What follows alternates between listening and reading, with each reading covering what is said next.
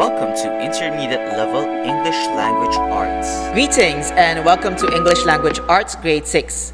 Our topic for today would be recognizing and using indefinite pronouns. Okay, so an indefinite pronoun, guys, these are pronouns used to refer to no particular person, place, or thing. Okay, remember how pronouns, they replace specific persons, places, and things, right? Specific nouns. Indefinite pronouns, they are used to replace no specific or particular noun. Okay, now these are very common examples of indefinite pronouns, the one that you see on the screen right now. Okay, we have the combination of the words some, any, no, every, with the words body, one, and thing. Examples: we have somebody, someone, something, anybody, anyone, anything, nobody, no one, nothing, everybody, everyone, everything. Now, these common indefinite pronouns should be considered as plural, always considered as plural.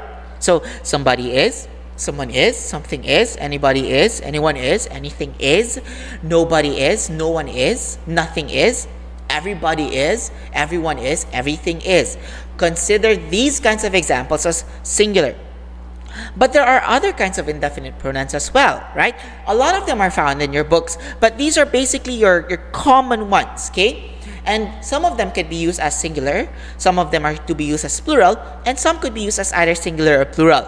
Some examples of indefinite pronouns used as singular: we have each, either, neither, other, little, much, one.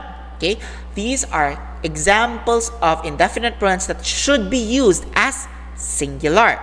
How about plural? We have both, few, many, others, several.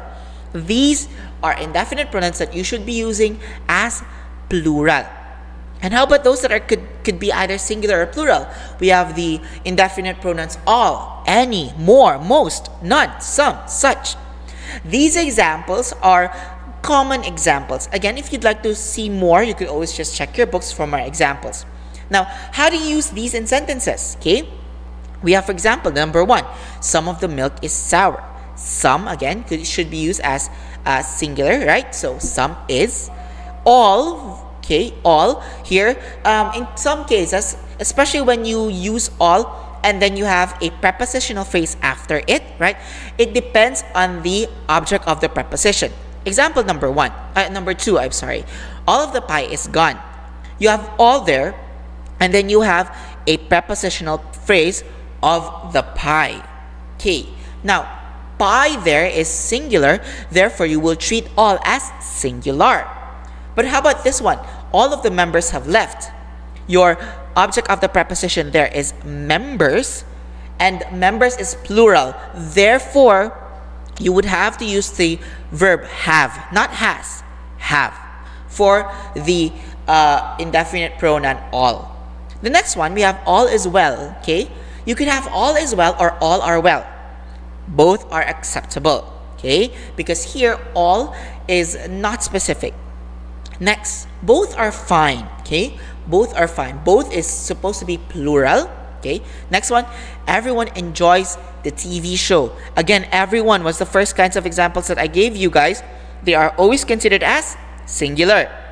Just like the next one, nobody is perfect. Okay, so nobody again is an indefinite pronoun that should always be used as singular.